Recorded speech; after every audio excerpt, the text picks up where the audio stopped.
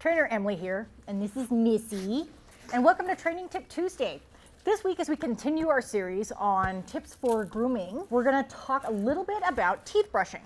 Now, before you start on a teeth brushing regimen, do consult with your veterinarian. They are the foremost experts on appropriate, how often and what type of toothpaste is appropriate for your dog. You do not want to use human toothpaste because human toothpaste contains fluoride and it is not swallowable. Most dog toothpastes have enzymes in them for cleaning, yes, oh pretty girl, for cleaning teeth, and they're perfectly safe for your dog to swallow, and they're designed for that purpose. Most dog toothpastes are either vanilla flavored or meat flavored of some kind. So the first thing you need to do is get your dog used to the idea of their mouth being handled, and even like it if you can. Missy, try and hold up first, and then feed her treats. And she's getting really high value treats. See your tail going?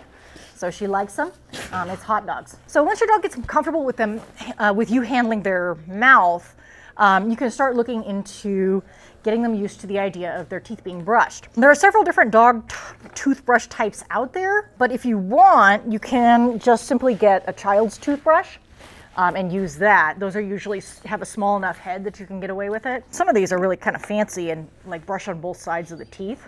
These are good for molars, but not so much good for the front teeth. Here. So the first thing you do is give them a little bit of toothpaste on the toothbrush and let them sniff it and eat it, preferably. She may not be as interested. I tried the poultry one. What's that? You want it? You don't want it. If the dog really isn't that interested in eating the toothpaste initially, you can even try putting a little bit peanut butter or cheese whiz on there. It's not really going to clean their teeth, but it'll get them used to having their teeth brushed. Missy, come here. And then, hi. Little bit of brushing. Good job! Followed up with treats. Oh, num num num num num. A little bit of brushing. And they usually lick and stuff. Followed by treats. If brushing is too difficult, or you can only do it a couple of days a week, there are other products out there to help supplement that, so you can keep your dog's teeth clean. Things like chews by different brands that have enzymes in them, or things that are abrasive, designed to help get plaque and stuff off of the teeth. And there's water additives.